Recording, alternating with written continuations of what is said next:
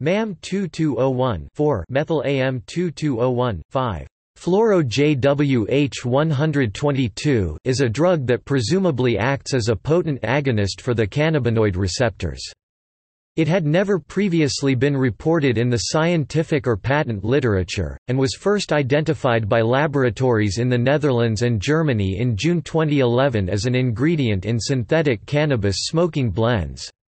Like RCS4 and AB001, MAM-2201 thus appears to be a novel compound invented by research chemical suppliers specifically for gray market recreational use.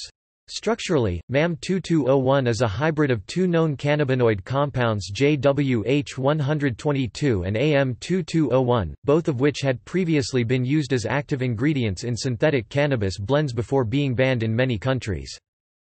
A study of MAM-2201 in rats showed that it causes neurofunctional disruptions.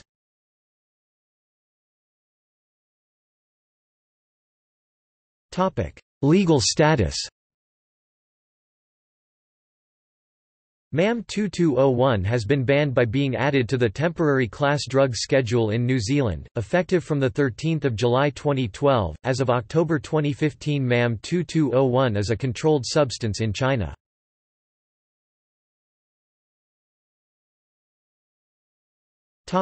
See also: EAM-2201, NM-2201, THJ-2201. Structural scheduling of synthetic cannabinoids.